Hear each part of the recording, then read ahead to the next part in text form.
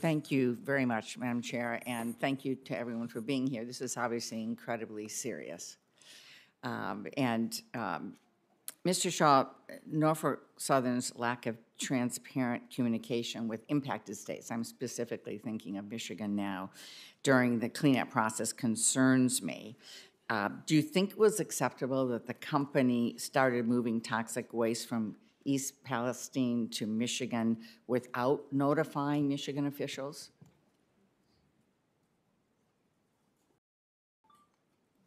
Michigan officials were not notified.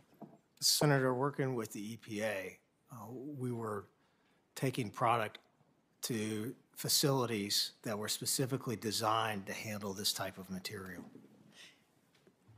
But Michigan officials, the governor, myself, Senator Peters, Michigan EPA, and so on, were not notified before that happened. And so let me just say that that's why I'm really glad the EPA is now overseeing this process going forward, because that's not acceptable to us in Michigan.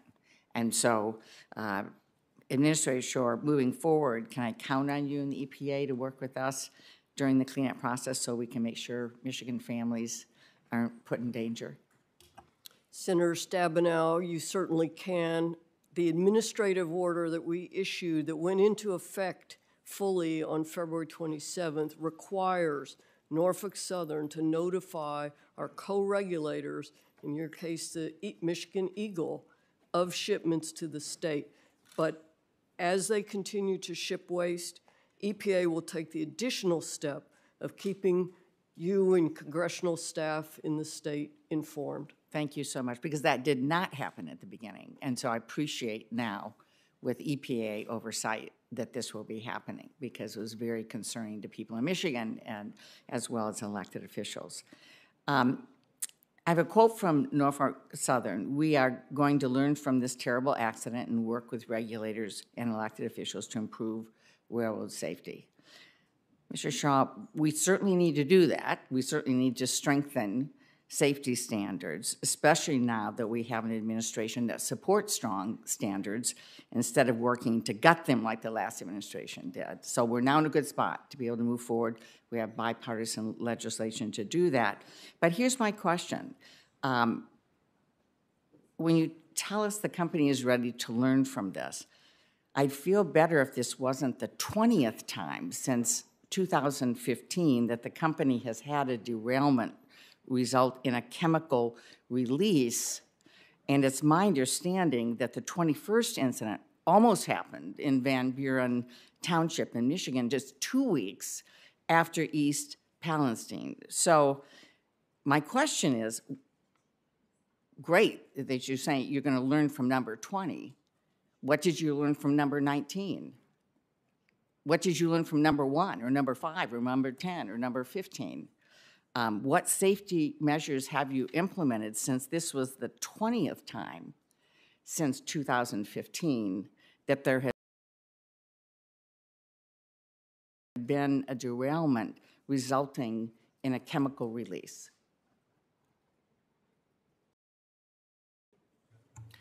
Senator, I think that's the right thing to focus on, and I'm focused on it too. We invest over $1 billion a year in safety, and you've seen over time the number of derailments and hazardous material releases and personal injuries decline. We will continue to get better, and I'm committed to creating the best safety culture in the industry.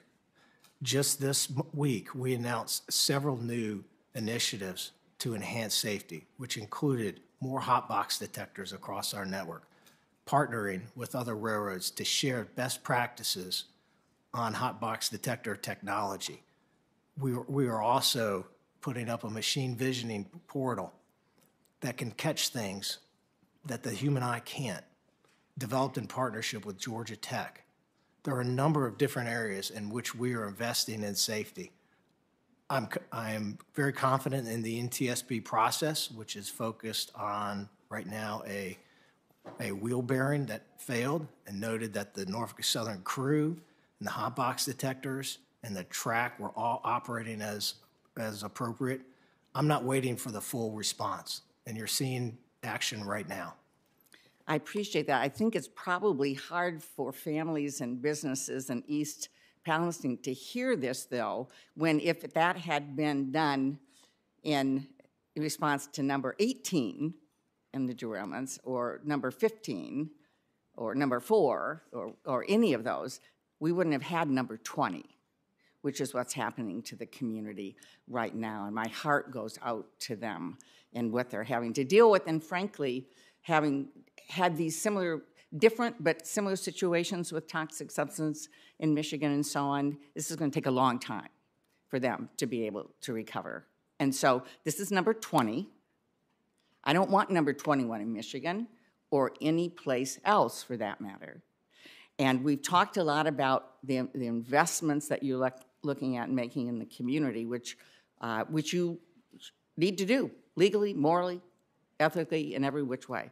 But I also hope that you're looking at taking another look at stock buybacks of the future. I know you've done $6.5 billion already in the last 2 years, and there was $7.5 billion supposedly coming up.